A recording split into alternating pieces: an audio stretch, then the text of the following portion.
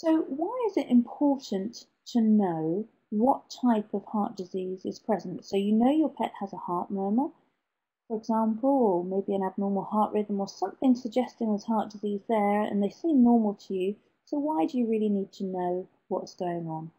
Well, as we said, heart disease is usually progressive, and it progresses at different rates depending on the different types of diseases, but also the different breeds and sometimes the age of onset. So if a pet has developed a certain type of heart disease younger, maybe they'll have a slightly faster progression than if they develop it, say, at 10 or 11 years old.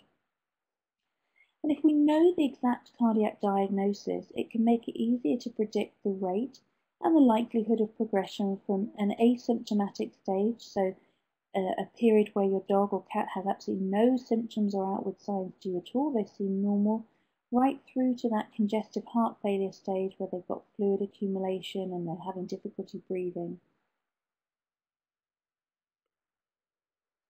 And if we have a correct diagnosis, and this means that we know more than just that there's a heart murmur there or the heart's a bit big, we know exactly what's going on because we've done an ultrasound, and we can actually stage the disease and say it's mild or moderate or advanced mitral valve disease or dilated cardiomyopathy or hypertrophic cardiomyopathy, and we've made some measurements of the heart chamber, we know exactly what's going on, then we can assess the significance or the risk.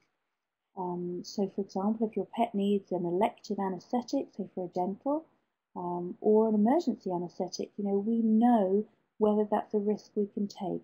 We can also inform you as the owners much more meaningfully in terms of, do you need to make any changes to exercise regime or feeding or weight loss or anything like that.